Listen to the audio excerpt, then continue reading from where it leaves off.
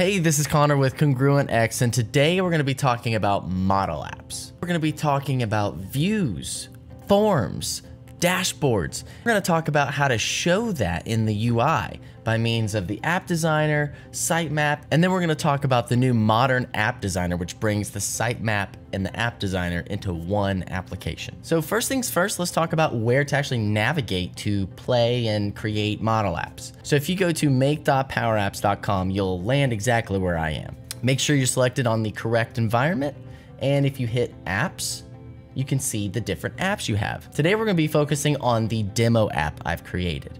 To create a new app, you go to New App and hit Model Driven, and that'll go ahead and create the model app for you. If you want to edit a model app, just hit the 3 dots and hit Edit. All right, so really quickly, let's talk about what a model app is. Very simply put, a model app is basically just a place to display your data model. On the left, you have navigation, where you can either navigate to dashboards or views, and in the center, we have the content. So if I click on accounts, I'm gonna see a list or a view of accounts. And just a refresher, accounts are a table that I have in my database. What we're seeing here is a view called My Active Accounts. Now I can change that view by selecting the drop-down. A view controls two things: the filter, which rows to show, and the columns. Essentially, which data points do we want to show in this view? So we can see there's a list of views here. Let's figure out where those are coming from. So if I go to make.powerapps.com and I go to tables, let's navigate to accounts and select views. So we see a big list of views here. Now, one thing you'll notice is all of these views don't show up in our model app. So that's for two reasons. There are different types of views, and in a model app, we can control which views are shown in the app. So again, in make.powerapps, I'm gonna navigate to my demo app, and I'm gonna hit edit. So this is the traditional app designer. We'll talk about the modern one later. You'll see at the top, I have the sitemap, which we'll go into in a second. We see dashboards, business process flows, and entity view. The section we're gonna focus on for now is the entity view. I have 3 tables or entities: account, activity, and contact. Activity is one of those tables that just gets added automatically. You can remove it, but that's why it's here.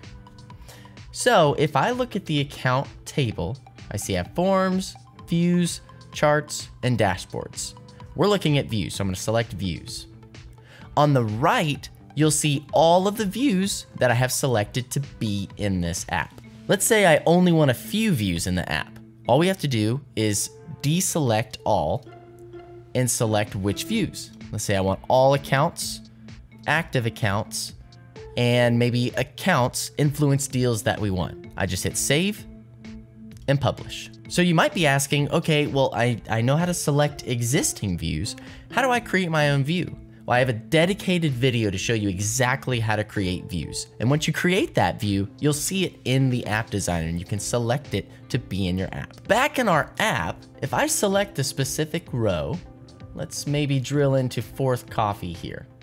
So what I'm looking at here is what's called a form. And just like a view, I can select different forms. If you see the drop down up at the top left, you'll see I have 3 different forms I can choose from. This behaves exactly the same way as views. I can control which forms are shown, or even just have one form that's gonna show. And that's for any particular table. Different tables can have different amounts of forms. So let's talk about where we're gonna find forms. Again, we're gonna be back at make.powerapps.com. I've navigated to the account table and I'm gonna go to the forms tab. So you see here again, we have a bunch of forms listed. Again, it's the same thing with views. The reason they're not all showing is because there are different form types and I have different forms selected to be in the app. So if I navigate back to the app designer, you can see, just like the views, I can select exactly which forms are gonna be in the app. And again, I have a separate video going through exactly how to create your own forms and customize forms. And I'll go over the different types of forms that exist. So lastly, we have dashboards and charts. Charts I'll show you really quickly. So if I'm on the account and I say show chart, you'll see a chart shows up on the left. and I have a drop down. I can select which chart I want to look at. And what's cool is if I select something on the chart, the view on the left actually updates and gives me a drilled down version of the data. Configuring charts is very similar to views in dashboards. You go to the Charts tab and you'll see the list of charts.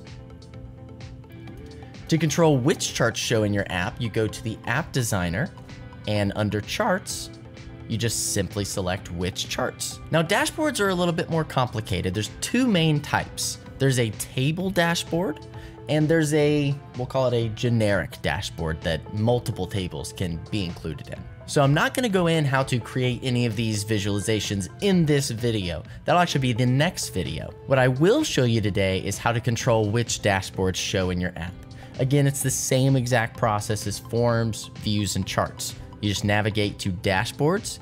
You can see in this case, I don't have any dashboards for the account table.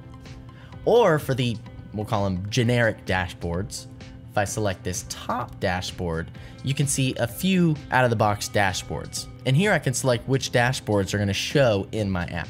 So we've talked about controlling the content in the middle of our app, right? In our views and our dashboards. Now let's talk about how do we control the navigation on this left side? How do we include tables? How do we take out tables? So that's gonna be done from our sitemap. So if you go to your app designer and select sitemap. So there's three different folders or kind of groupings that you can control in the sitemap. So I'm actually gonna show this from the UI perspective. The first layer of organization we have is called an area. So at the bottom left here, you'll see I can change the area. I have area 1 and area 2. And you'll see that's reflected here in my sitemap. Area 1, area 2. Second, I have groups. Groups are the bold lettering you see on this left side. So in this case, I just have one group called Overview. In area 2, I have one group called Activities. And the final component is a sub area. The sub area are the different points of navigation you see here on the left. Dashboard, accounts, contacts. So very simply, a subgroup can be one of two things. It can either be a link to a dashboard or it can be a link to a table. Now there are some other things you can do with it, but we're not gonna focus on that right now. Now take a note that these subgroups are actually called pages in the new UI, which we'll get to now. So let's talk about the modern app designer. So far we've had the app designer and the sitemap. The model app designer brings those two together. And I actually think in the future, you're not gonna see those components. They're all gonna live behind the scenes. So this navigation is gonna look different for each tenant currently. For me, I have to manually go into the modern designer. For you, it might automatically launch in there. If I go to our demo app and I select edit and I go to the arrow, if I select edit and preview, that's actually what brings me into the new UI. And at any point I can navigate to the classic UI if I hit this switch to classic button. So again, basically a page in the new UI is just a subgroup in the old UI. So this could either be a dashboard or a table. Next we have navigation. This is essentially gonna be your sitemap. So you see we have navigation bar, area 1, area 2. We have overview, which is our group. And then we see our subgroups. And lastly, you can see data. So we can see the data we have in our app and we can see the data we have in our environment. So let's talk about pages. If I drop down account, I see I have account form and account view. This is just like in the old app designer where we can edit which forms are gonna show and which views are gonna show. On the right, you see I have two forms selected.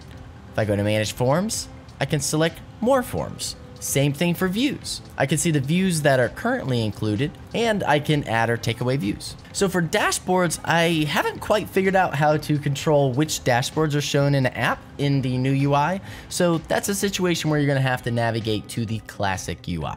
Well, hopefully that gave you a brief overview of model apps, how to create them, and how to edit all the components in a model app. If you have any questions, please reach out to us at CongruentX.com. Please like and subscribe if this was helpful. Thanks for watching, and we'll see you in the next one.